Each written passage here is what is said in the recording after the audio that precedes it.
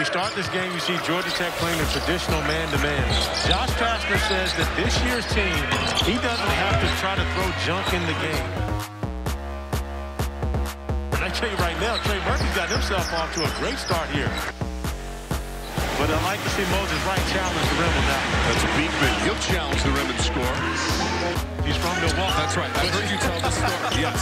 But they it's claim listed that as such. Yes. He went to high school as Jay Huff comes over for another block. Already 2 for him.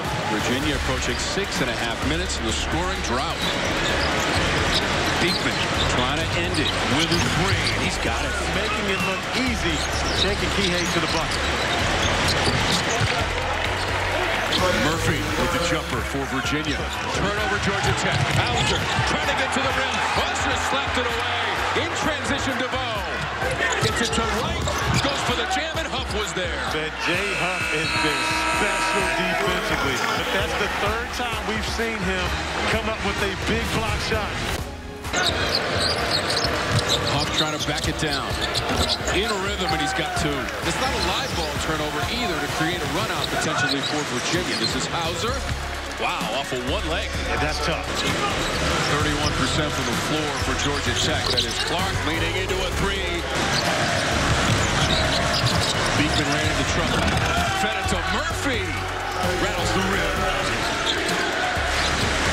Kihei Clark wants to try it again, and this time it's money for Clark. That's Huff.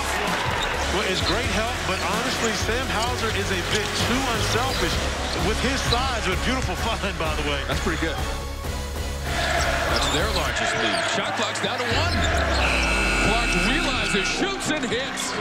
Jose Alvarado not giving him room to operate and get to the basket. It's Clark again for 3.